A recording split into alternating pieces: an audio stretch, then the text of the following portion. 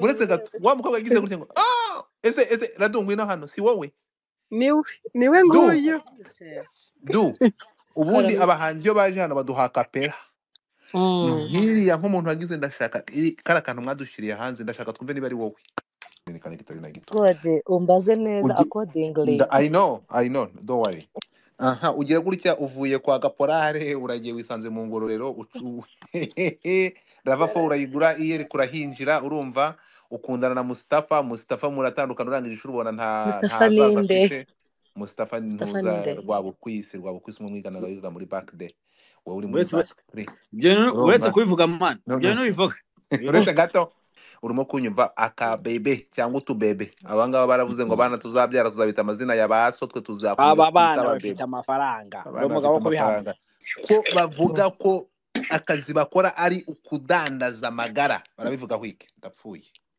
komisiyoneri n'abafunze mikoro komisiyoneri yampaye ngo how much abana bakora amafaranga na sasa zishobora bakora amafaranga bro ntuzakine imana abana urumva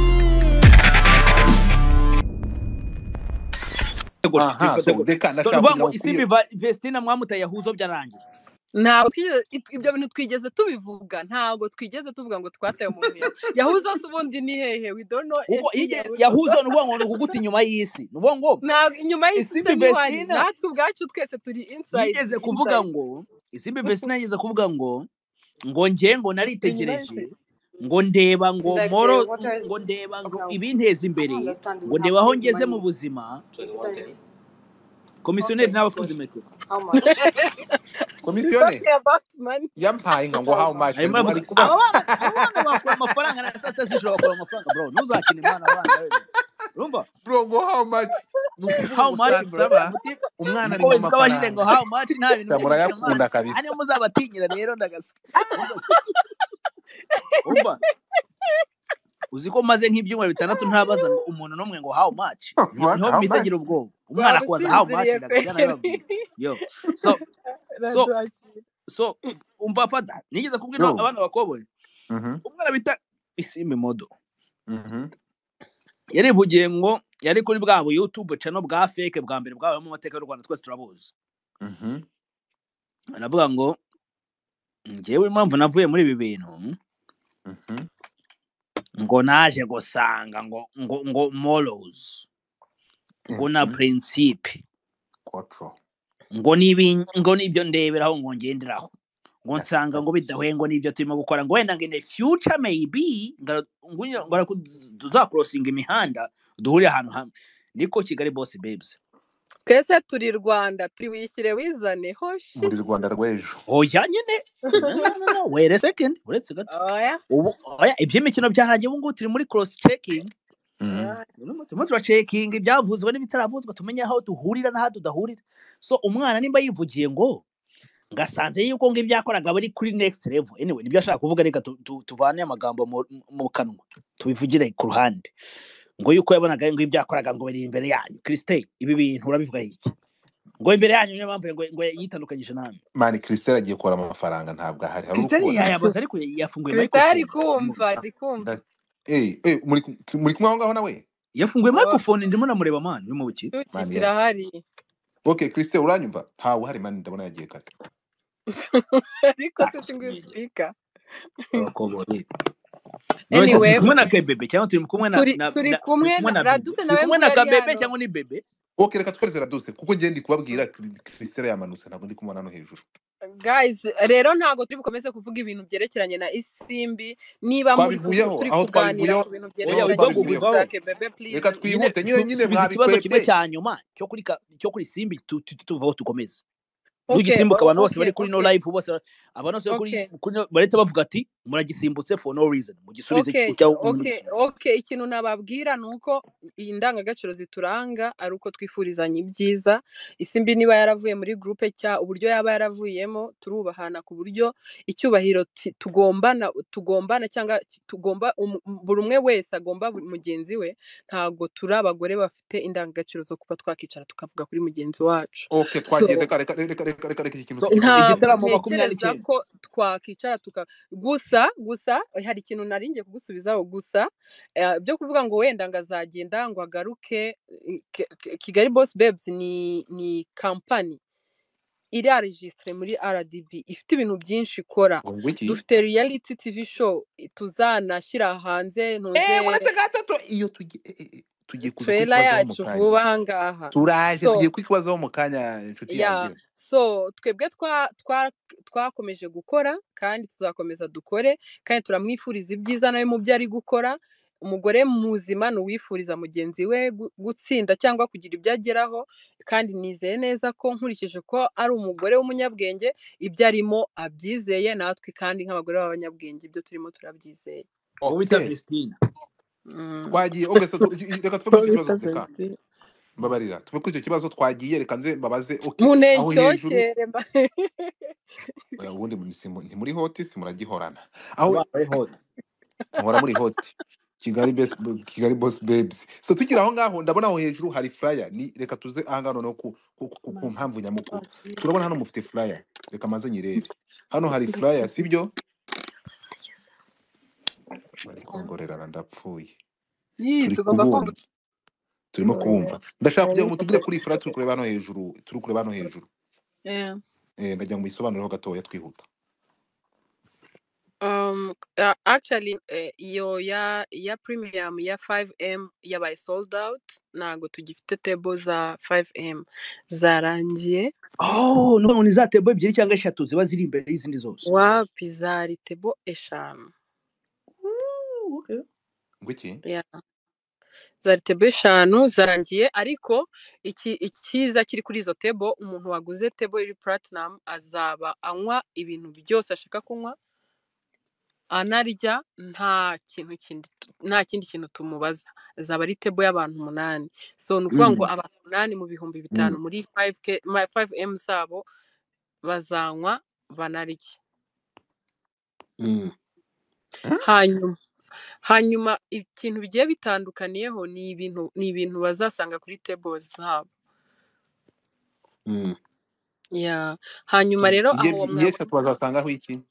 Yeshatu nabo bazasanga hari drinks bazasangaho n'ibyo kurya, ariko zitandukanye n'izo. Kenisoro nk'urugero Kenisoro azaba yishyuye Hennessy imwe n'amandazi 3 azicara hehe? Azicara ku ya 1M. Ndashaka kumanuka numve. Ndashaka kumanuka. Kenisoro ntago azaza nimba yo kwemeza. Uretse gato. Kenisoro azaza. No kuresha tubazanywa banarye. Naho bazarya. Ntacyo. Kuri 2 miliyoni 2 nabo bizatandukana muri bottles zizaba ziri kuri table. Ibyo kurya zaba ari bimwe. Ibyo kurya byo bizaba ari bimwe.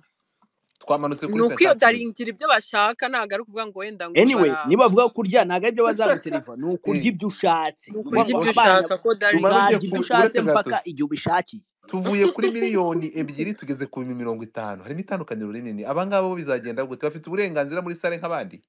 Abo ngabo nta drink bazasanga kuri table yabo, bazigurira drinks, banigurira ibyo kurya. Ariko ku muntu uzagura gusa ni fire. Ni fire kabisa yo. Gusa bazafite chance yo gutereta icyana cyose wabona muri show. Reka nkubwire hariya niho hantu biba bigoye gutereta umuntu ari we wese koko sha yewe. Hanyuma uyu nguyu wa 30 rero. Wa 30 nagura tike bwa mbere. Mbere ya event azayigura kuri 30, ariko ku munsi wa event izabiri kugura 50. Okay, dufate 50 ku munsi wa event. Umwana 50 arinjiye asanze abana ba 50 barimo abana ba miliyoni 5 bicaye hariya imbere mwabahaye ibyo kurya Maria rura n'ibiki byose. Wa 50 azabahagaze he muri ekona? Wa 50 wa 50 aba azicara ntabwo azaba ahagaze. Umuntu 50 buriya umuntu wakwishyura 50 kwinjira muri event yakwishyura na 1M, yakwishyura na 2M, yakwishyura na 3M, yakwishyura na 5M. $50 ariko we $50 na $1000 cyangwa na $1000 umuntu wishyura 50k muri event aba ari umujejeta faranga nawe aba ameze neza. wetse gato tujijisha umwana ubutadujijisha umwana wishyuye 50 azaba ari muye kona ntutujisha ahantu tebo za 500 n'izigihumbi zitetse turahazi wahatubwiye actually difference irimo ni kuri drinks tuzofaringa abantu baje mu byicaro runaka. Ariko umuntu wishyuye 50 nawe azaba yicaye kandi neza, tuzaba tunamufashe neza, ni n'umukiriya w'imena rwose turanamukunda cyane. Mwikomeza ahubwo azavuza induru mu byemere cyangwa uzahita mukubita. Ntabwo umuntu wishyuye 50,000 ushobora kwifata akishyura 50. Ntabwo umuntu yakishyura 50,000 ariyo mafaranga yarasigaranye yonyine. Kuba umuntu ashaka kugira confidence yo kwishyura 50,000 it means kwazi no kuvuza induru no gusaragurika atari ibintu biri ndaho nibereye. Okay, tuzatubireba hazabahiye turabizi. Anyway, okay. Twagiye twihuta hanyuma aya matike abantu bashaka amatike ubu ngubu kuvuze ko bafite iyo opportunity yo kubona ku 30 abashaka amatike aya masaha bashaka kuyabona he cyangwa banyura iri kuri flyer. Niyo bahamagara then ukabukinga bakakuzanira tike rwose mu cyubahiro. Bivuze yuko ngo ntubishire ko mbere ya 28 ngo amatike azajya hanze n'uburyo bayagura yose. Byose nta nubwo nyuma yuko ngo ya VIP amaze kugurwa bice kuri telefone. Ni ukuvuga ngo twashatse kugira ngo aya matike ya VIP abanza arangire cyangwa VIPs babanza arangire kugurwa, noneho bitewe na VIPs tuzabona nibwo tuzamenya uburyo duselingana n'izo za tike. Bishobora kurangira birangiriye muri za 1M. So turatse basa abo ngabo ndabizi kuko gahunda mufite ngo urumva ari ibintu mwateganyije, ngo impamvu mwateganyije hari ibintu mushaka kwerekanye n'abantu baba bake baba benshi, you don't care kuko ibintu mushaka gukora n'ubundi muzabikora no matter what, sibyo? So ubundi kuri uwo munsi ibintu mushaka gukora abanyarwanda bazaza kubareba ni ibiki? Good question. Ni ikintu nakubwira ni byinshi. Ikintu cya mbere umuntu wese ukunda amafaranga ashaka gutekerezaho apart yo kuvuga ngo tuzishimisha, hazaba hari connection kuko hazaba hari abantu babajejeta rwose bahari ku buryo guhura n'umuntu buriya umuntu wese ukunda amafaranga cyangwa ushakisha amafaranga, ikintu cya mbere kimataringa ni connection. Hazaba hari abantu bagiye batandukanye kandi bafite umumaro. Kuba waza muri event yacu ni ibintu bishaka kugira ikintu bigufasha mu buzima bwawe. Icyo ni magambo make, icyo ni cyane nugura ko abantu bafite ama business. Icyo ni kimwe. Bahatira umurumva bahati burayima arumva ariko kagorwa. Noneho icya kabiri tuzaba dufite ibintu byinshi bizadushimisha. Hari kureba trailer yacu, hari kureba uburyo abantu bazaba bambaye nabyo bya entertainment, kureba ukuntu abantu bambaye imideli ni entertainment kandi nziza cyane. Hazaba hari red carpet, bizaba ari byiza. Hazaba hari band zicuranga, hazaba hari aba DJ beza, dufite n'umu DJ uzava hanze, dufite like surprise nyinshi. Hazaba hari ibintu byinshi byiza pe, tuzaba tumeze neza kabisa. Umuntu utazaba hari 29 sinzahana azaba ari kabisa. Nta handi hantu ho kugomba kuburi ubundi uriya munsi nta wundi muntu ugomba kugira handi hantu hajya uretse hariya. wese akanyuma ntabaza akanyuma. So nuvuga ngo wemeje na kweje yuko cya kintu twumvisha imyaka yose yuko ngo Kigali Boss Babies they are here for this reason, yuko ikintu cya video ngo reality TV n'ibiki byose aribwo abanyarwanda bazabona bwa mbere whatever reality show trailer yacu noneho nta nubwo muri Afrika ziharari nyinshi. Ni ukuvuga ngo trailer yacu nimubona trailer muzahita mumenya uburyo reality TV show imeze. You guys, you will be so proud of us. Ibyo twabonye ababyeyi amabere yikoze batonse yarikoze njyanjye abayikora 100%. Twabonye umuntu cyakoze muravuga yewe buretse gato wa mukobwa yagize gutya ngo ese radungu ino hano si wowe niwe nguyu ubundi abahanzi iyo baje hano baduha kapera nkiriya nk'umuntu wagize ndashaka kara kantu mwadushiriye hanze ndashaka twumve niba ari wowe oya akahe ntabwo ari karango njye dusayedi n'umuce mu ijambo ni Alice no nta kibazo mwigana nti muri bamwe sigaye nyine byagenze gute akahe muri filime yawe muri filime ya hariya ntabwo ari njyewe niyo se babajije oya ibyo bindi ni ibanga wawe ni Alice wakikatase ibintu bavuze ntabwo wabyumvishe ko ariko niyo bari yakinyuma tagaswenyegera Atasano wamuginga ukubwiye ko ari mu Bushinwa wumva ikibazo ntabwo wumva twihuta ndabona Queen aragarutse naje muri Spain aje muye noneho aje muye ntuza ari hehe Christelle yagiye mane umugaruri yagiye kubara amafaranga komisiyoneri agiye kubara amafaranga ngo how much numiwe twihuta mbere ko tuzamura abantu bakabaza ibibazo nka bitatu cyangwa bine ntabwo dufata abantu benshi tekati turafata abantu bake batubwiye amatike ukuntu aboneka abantu muri Kigali s'il te plaît nimushaka ukuntu mugura amatike abana b'i Kigali bafashe umugari bakawushyira ku rundi rwego mu bintu by'imyidagaduro mu gihe abashaka kuvuga uwa mbere azamura ikiganza ubwo bareba tuzamura umwe no abazamuka twese tubazamura turihuta tubazamura abantu batarenze bane ubundi duhite tugana ku musozo twihuta ngo hari filime muri gutegura ariko iyi filime mwayigurishije muri South Africa mutubwire kuri iki kintu kubera iki South Africa ko dufite ama platform acuruza amafilime mu Rwanda kubera iki ikibazo cyiza cyane Nigeria bafite cyangwa oya uretse muri kuki tutayigushije iwacu cyangwa se tuyicururiza uniganye inkari ntabwo iyo filime ntabwo twayicuruje muri South Africa twayicuruje muri Afurika yose kuko twayicuruje kuri Netflix ni kuri Showmax iyo Showmax ni platform ijyamo amafilime yo muri Afurika yose ni ukuvuga ngo umuntu we hariho hose muri Afurika ashobora kureba filime yacu impamvu tutigeze tuyirimita ngo tube twayicuruza mu Rwanda gusa icya mbere iri mu rurimi rw'icyongereza nkeka ko ari ibintu byiza ko ibihugu byose byo muri Afurika bishobora kuba byayireba niyo mpamvu tutayihaye aga platform gato ngo igume hano iwacu turavuga reka tuyishyire kuri Showmax irebwa na Afurika yose abantu nyine duserukira u Rwanda mu magambo make kuko kuri Showmax ni twe ba mbere tugiye gushyiraho filime yo mu Rwanda y'abanyarwanda niyo filime ya mbere ivuye mu Rwanda igiye kujyaho noneho akarusho ntabwo ari filime ni reality TV show ni ukuvuga ngo ni ubuzima buzerekana u Rwanda abanyarwanda cyangwa se bya bintu nk'abajije tafaranga bamwiberemo behind the scene ariko mu buryo Kigali bira bintu nabonye mu kino n'iby'abanyarwanda bro abanyarwanda kwa kinyuma twakigishwe na Bruce Melody Kinyusi nagaswanya oya ntabyo jambo ryari yakose ko muri kuvanga ibintu muri kujya muri filime ya Aria deka retira iryo jambo ryawe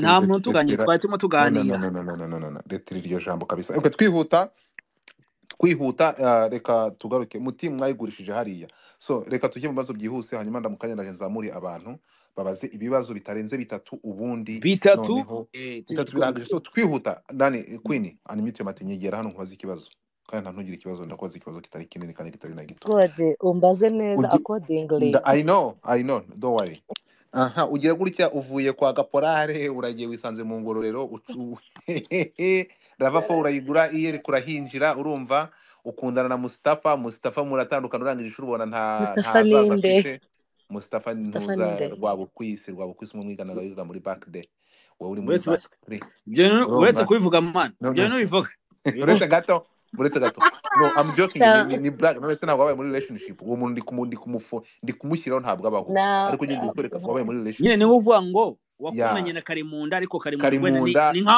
nka musirikare umwe wa pire Karimunda yari profe yari profe wantuze muri yeri Karimunda ni wa musirikare utazwaho yana kuri gusa ntabwo Karimunda yari profe wawe ntabwo ari profe wantuze yari profe wanani wa musirikare waguye mu ntambara y'isi tutazi wahuye na Queen Dose Karimunda yes umusirikare utazwi muba murakundanye umusirikare agukoma nawe uramukoma muri komereza nyine mwakinanye kuko nabonye none ukuntu ugira action zawe muri filime wabaye nyine wakundanye n'umusirikare biragaragara nyuma y'urwo rugendo rwose niki urumva gufunga inguni muri segondere wisanga muri yereka urabyumva so ni yereka Gisenyi ni yereka Kigali byose hose zarahize afete okay bivuze ngo Karimunda Dekati yavuze natangiye Karimunda Dekati yavuze uramuzi Karimunda uramuzi my friend Karimunda yigishaga imana nzamura roho mbi yo gutukana ariko Karimunda yari duwaye yari ntuza yari duwaye wanani wa muri yereka so twihuta ngiye gusoza Queen natangiriye muri yereka y'Igisenyi nyuma y'ibyo byose Karimunda uramuzi rero uramuzi ikibazo cyanjye kigiye kurangira kugira ngo tukomeze okay nyuma y'ibyo byose urwo rugendo rwose twaje tuva kwa kaporare urumva reka tumushimire muze kaporare big up abita Kicukiro abita Kicukiro mudugudu wa kaporare kuba waragize gutya ukaduha icyororo umwana ya masaka akaba umujyi wa Kigali atakira umudugudu ahubwo yarawujenze ubu ngubu ni umujyi ibaze umusaza yubatse umudugudu my friend umusaza yubatse umudugudu umwana ya masaha ateruye umujyi nta nubwo ari umudugudu gusa yarenze umurengarenga karere bari mu mujyi wose murabyumva so twumvikane rero energy ni ukuvuga ngo ibyo muzehe yakoze wowe warabitaburinze urenga n'akarere umurenga urawurenga ubu ngubu akagari reka umujyi urumva kuri wakasamutwe bikira aho ngaho rero Raduse urashaka gutera ikirenge mu cya muzehe birashoboka ko igihe kizagira ugatera ikirenge mu cya muzehe urumva yaraharenze kuko ubu ngubu ni urumva muzehe ndabaza niba igihe kizagera nawe Raduse twizere ko nyuma y'ibyo byose nyuma y'urwo rugendo rwose nyuma y'izo projet zose tuzabona Raduse tumwita mama runaka cyane umumama Raduse ndabizi none se ni cyane uretse gato icyo ndi kumaza ari kucyumva igihe kizagera tubone gutya uko mudutumiye muri ibi birori utekereza ko igihe kizagera ikibazo nzakigusubiza uri wenyine ese musa uretse gato uretse ibintu hereka arashaka urimo guca ku ruhande ukubita igihuru nabyumvishe ndakwihorera reka tujye ry'amagambo ubundi wabivuze akabisobanura reka tuvugane muri mwenyine okay muri babiri umva Godfather ubabwira ikintu wowe na Dekati najyaga numva kera abanyarwanda baca umugani ngo cyangwa babwirana ngo nahuye n'ibibazo sha twahuye n'ibibazo ubundi ni mwe bibazo bavuze twahuye n'ibibazo reka aho ngaho mbeyo ntabwo ntakunda ko turi kugana ku musozo abantu mu kanya musaba ijambo tubaye ijambo mubaze ibibazo bibateye amatsiko kuri Kigali Babes urimo kunyumva aka bebe cyangwa utubebe abangaba baravuze ngo bana tuzabyara tuzabita amazina ya baso twe tuzakomeza aba bana bafite amafaranga umugabo ko bihanga so muravuze ngo tariki 29 nibwo filime muzayilanchinga cyangwa nibwo muzatwereka ibyo mazemo igihe n'ibyo mwapromesinze abanyarwanda no kutwereka imirimo y'amaboko yanyu kuko abakobwa baravuze ati tuzahaguruka dukore ntabwo twebwe tuzarisha inkuru yuki tuzakoresha amaboko yacu Raduse ni secret Raduse akora amafaranga abandi twumvishe buri my friend biratangaje umuntu ufite umukamo uyu muntu yakamira intara uvuza akantu keza urumva so uvuza akantu keza dusoza nkunganire yego nkunganire pe tuve mu byo twirirwa tuvuga uyu munsi n'ibiki byose n'abakobwa beza badusuye kuri space dusubire inyuma twigishe n'abakobwa bagenzi bacu ndetse n'abasore muri twebwe isomo rya mbere kwigira no kwimenya no gukora no guharanira ibyo ushaka kugira ukabigeraho Oya tuvuga ngo Kigali Boss Babies benshi ujya ubona mu makomenti kuri social media bavuga no sense ibintu by'ubugoryi bidashinganga ibiki n'ibikingabo ngo type ngabakobwa ng'ibiki byose umwana kubwiye ngo ni komisiyoneri arimo aradiringa ibibanza aka kanya wamubona he ari hehe how much is akwepa cagiye kubara amafaranga ari bikiri masinyira ibiki undi wa kabiri umwana afite umukamo ngo litiro 300 mu gitondo 150 nimugoroba urumva afite ibiki n'undi afite umubyeyi witiriwe umujyi wa Kigali maniketse bro none umukobwa arafata Kigali muri hangwa mwicaye none mbwirwa hano kuri social media musakuza mu bw'ubugoryi descendant n'ibiki byose ari cyo werekana abantu rero ida urashaka ibintu cyangwa ntabwo bishaka reka mbabaze ikibazo cya nyuma bambarize hanyuma nimufungure mike abantu bakompreninze bagasakuza bakavuga ati kuki mwita Kigali Babies kandi mutaje aba bantu murabasubiza iki duha abantu ijambo tugane no ku musozo bamwe mu babivuze icyambere bamwe mu babivuze amakarita yabo nabonye bari mu za 48. icyambere ntabwo twise Kigali Babies, ni Kigali Babes, What does that mean? biratandukanye. What the difference? ntabwo ari Kigali impinja. No, babes abantu turi aba bafite babes, ni ukuvuga ngo What does that mean? boss Musobanurire nyine. babes, boss babe ni umuntu witinyutse agatinyuka n'abandi, akaba umuntu witinyutse agatinyuka abandi akanatinyura n'abandi. Okay. Ni ukuvuga ngo ni umuntu wisobanukiwe, ntabwo ari umubebi. Ntabwo ari bebe, ntabwo ari uruhinja. No, ntabwo ari umubebe. Anyway shaka kantu kwa ntabwo ari Kigali Boss Babies, ni Kigali Boss Babes. Ira itari. Yes. Ira ni babes. Okay, twihusa ikibazo cya nyuma mpereze bahati umwanya, ndashaka kugira uri hafi mbwira. Okay. Uyu munsi Kigali Babes muyirebe none hamwishura none Kigali Babes mu myaka 5 zabitandukaniye ni uyu munsi hehe kuti. Mwibona hehe mu myaka 5 hereye uyu munsi. According n'imishinga mufite, according n'imishinga mufite, according n'intumbero yanyu na projet mwakoze mu myaka 5, Kigali Babes twayireba mu yihe shusho? Kigali Babes mu myaka 5 izaba ari ku rwego mpuzamahanga nk'uko Aria yabibabwiye. Icyambere ntabwo ari agatsiko, nta nubwo ari itsinda, nta nubwo ari akagroupe, ni company. Ni company ifite projet nyinshi, ariko muri izo projet twashatse guhera muri projet ijyanye n'ibintu bya entertainment industry. Ni ukuvuga ngo twashatse guhera ku kintu cya reality TV show kitumenyekanisha atari mu Rwanda, no ku rwego rwa Afurika, no ku rwego rw'isi muri rusange. Nacyo urebye twaberetse ko twashatse kubanza kubaka izina ku rwego mpuzamahanga, hanyuma iryo zina ryacu nirimara kugera kuri level twifuza, muzatangira kubona projet, noneho projet business.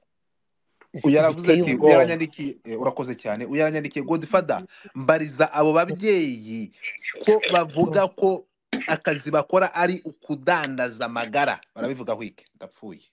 Aba bavuga nibo babyivugiye cyangwa abandi bantu bavuga? Bivugwa. Ndashaka umunsi mukizara ingizina tumenye Kigali Babes. Soma neza nyine ibyo banditse ureke kujijisha. Aria, wasubije ikibazo hanyuma tugafata bahata akabaza ikibazo cye cyanyuma twihuta. Icyo kibazo biragoye kuba umuntu umunyarwandakazi aba agomba gusubiza. Ni umugabo ukibajije by the way. Uretse biragoye, n'agahinda kubona umukobwa yabaza icyo kibazo, ni n'agahinda kubona umukobwa yasubiza icyo kibazo, kuko mu bantu batigeze bagaragaraho ibyo bintu nta muntu urava yava ngo azavuga ati ngewe uyu muntu yancurujeho amagara muri uru rwego ndanamugura. So umuntu utekereza ngo bivugwa yuko nta gihamya na kimwe afite, akaba ashobora gutinyuka umukobwa mugenzi we akamubaza icyo kibazo, nawe ari umukobwa yakaba yatekereza icyamuteza imbere, aho kugira ngo agitekereze agakomeza agakora ama research cyangwa agatryinga her best kugira ngo abaze icyo kibazo. Ntekereza ko nk'icyo kibazo abajije nta kintu na kimwe yakigiraho, nta kintu na kimwe cyamarira abanyarwanda kucyumva, nta kintu na kimwe kimariye society, mbese nta kintu na kimwe kimaze. Numva bibabaje gusa, nicyo kintu navuga, kuko urumva nta muri twese ntawe bari batera ibuye bavuge ngo uyu nguyu naramuguze cyangwa nabonye uwamuguze, cyangwa just kubitekereza gusa. Bati twaje bati.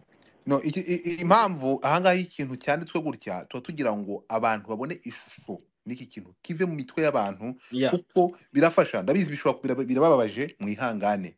But when you speak, turaza gusaba imbabazi, ariko kurundi ruhande uretse kurundi ruhande ibi bintu byaravuzwe biranandikwa kugeza n'uyu ngushobora kuza kubyandika nonaha. So that's why you have to clear the name. So twagira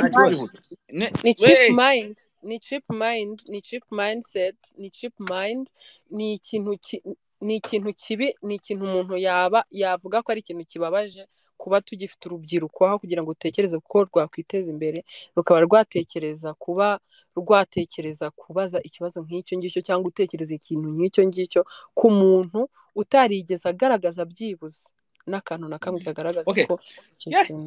Okay. murakoze cyane Bahati ariko nsaba abantu aho kugira ngo munyandikire muzamuke Bahati nafata ijambo Bahati n'umuntu twubaha afata ijambo ry'ikintu abaza mbere yuko batavuga wareka dusaba ikintu bivuga ko ikintu kibakoze ku mutima kibababaje wakwihangana yeah exactly so ntabwo ari ngo tubivuge nyine umuntu ikintu kimubabaje n'icyo byose no uradufasha kugira ikintu bivugaho reka bivugeho hanyuma no dukomeze ikintu nashaka kubivugaho njye numva nko ku giti cyanjye numva ari imyumvire iri cheap ko ushobora kubona umwana w'umukobwa cyangwa umugore muri rusange ukaba wumva ko atakwiteza imbere. Ibyo bintu tubimenyereye mu bihe bya kera byashize, wabaga umugore ari dependent ku mugabo wiwe. Muri iki gihe unagenzuye neza abagore bari gutera imbere cyane no kuruta abagabo, kubera ko abazungu nibo bajya bavuga ngo what a man can do, ngo woman can do it better.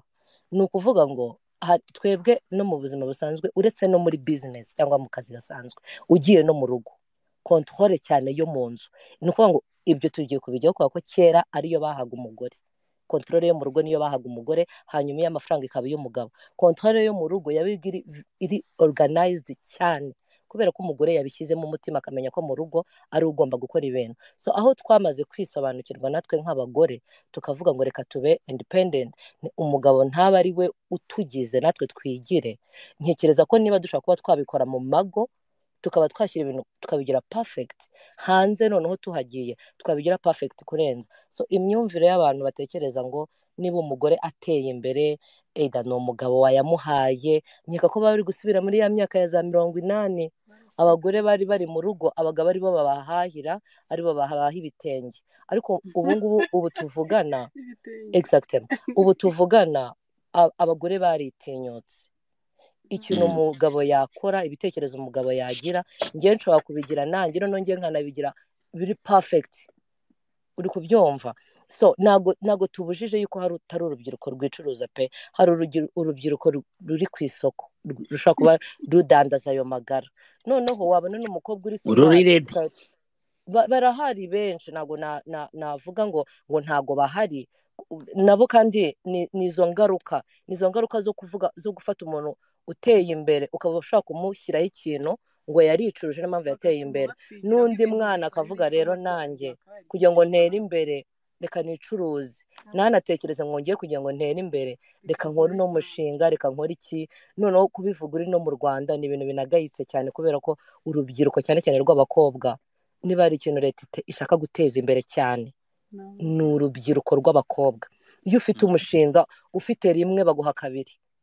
Ni ukuvuga ngo rero niba ushobora kuvuga ngo Kigali Boss Babies ngo batunzwe no kwicuruza, exactement wa mwana utureba agakunda ubuzima turimo nawe arahita avuga ati nanjye reka rero njye imihanda kugira ngo mere nkabo. Ni nayo mpamvu twakoze ino reality content yacu. It's about our lifestyle and exploring culture from different countries. About our lifestyle rero harimo ziriya luxury life muba muri kubona kuri social media tubereka, kuko social media ntago ninza kujya mu murima ndibuze kubibereka, cyangwa niba ndibuze kujya mu ubwo bukomisiyoneri ndibuze kubibereka, ariko ninza kuba nicaye muri business class cyangwa muri jet ndaza kubibereka. Wa mwana utazi ahantu byaturutse rero mukahita mumubwira ngo nari nagiye kwigurisha, nawe leta yumva ko ariyo nzira. Niyo mpamvu ino reality twayikoze kugira ngo twereka lifestyle yacu. Dushobora guhera ku wa mbere dukora, tuzabibereka etape par etape.